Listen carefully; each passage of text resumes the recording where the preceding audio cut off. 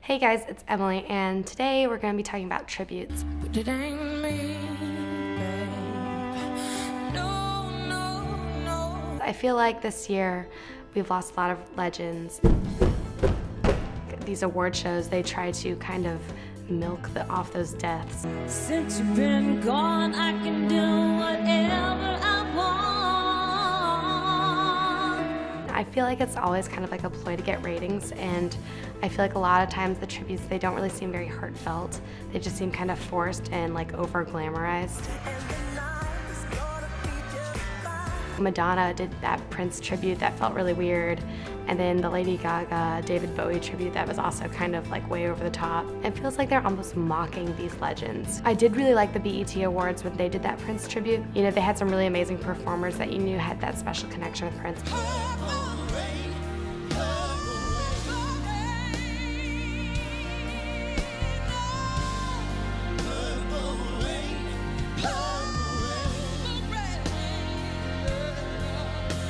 Those are beautiful, and of course they did Purple Rain, and Jennifer Hudson just killed it on that one. That was amazing and beautiful. I saw Demi Lovato did a Purple Rain cover at some fireworks show, and I was like, okay, let's all stop this now.